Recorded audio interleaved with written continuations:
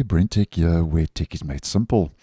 So after posting yesterday that Microsoft Excel's web app now has a new modernized UI, plus some other major improvements that Microsoft rolled out to Excel Online recently, it seems now that once again Microsoft is giving the Office web apps quite a lot of attention.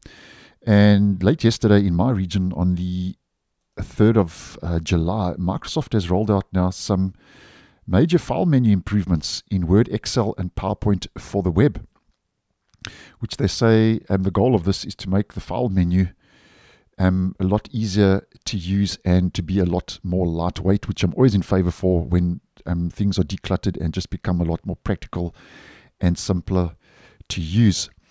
Now, apparently the first big change is, as you may well know, if you're using, as an example, Word online, currently this is what the file menu looks like. So it's quite cumbersome and quite legacy. And this is what it's going to be replaced with, which I think is a lot better.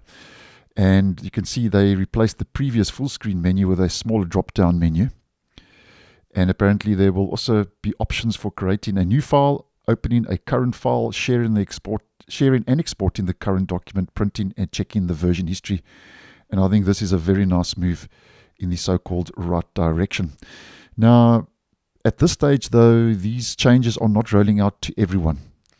Microsoft's kind of A/B testing it at this stage, but it should roll out in August or thereabouts to the general public. So I can't show you any of these in real time, but I'm just going to use a couple of GIFs and screenshots taken from that announcement by Microsoft just to give us a general idea and just go through these features that are rolling out in case you would be interested.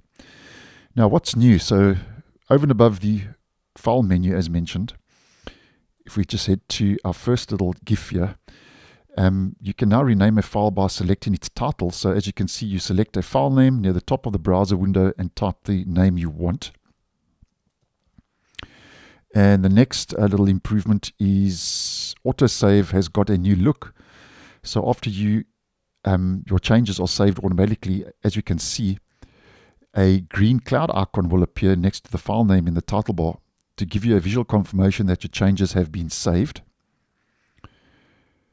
And the next is all about quickly displaying your folder structure, with Microsoft saying you can either select the cloud icon next to the file name in the title bar or tap the file menu to show the file location. So I think some small little significant improvements rolling out for the Office web apps as mentioned. Then the next is apparently now you don't need to save as.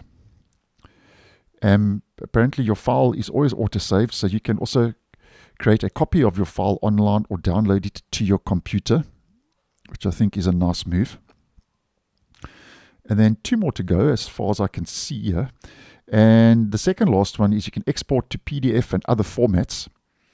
And Microsoft says the commands associated with saving your work in different formats are now available under File Export and no longer File Save As. So that's a small little change there just to be aware of.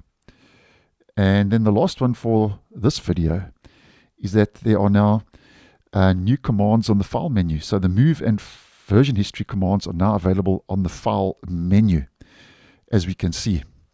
So some small, but I think significant little changes that are coming into that new file menu as mentioned. And I think this is a very nice move in the right direction because I only use the Office web apps. I don't use, Office for Windows 10 or Windows 11. I use only the web apps. So I think for me, this will be a very nice step going forward. And availability, as mentioned, all these improvements are currently rolling out to a targeted release users in Word, Excel, and PowerPoint for the web. And Microsoft say, and are expected to be generally available to all users starting in August, as mentioned, this year, 2024. So if you are using the Office web apps like I do on a regular basis, then I think some small but significant changes making their way into those apps in August of this year. So thanks for watching, and I'll see you in the next one.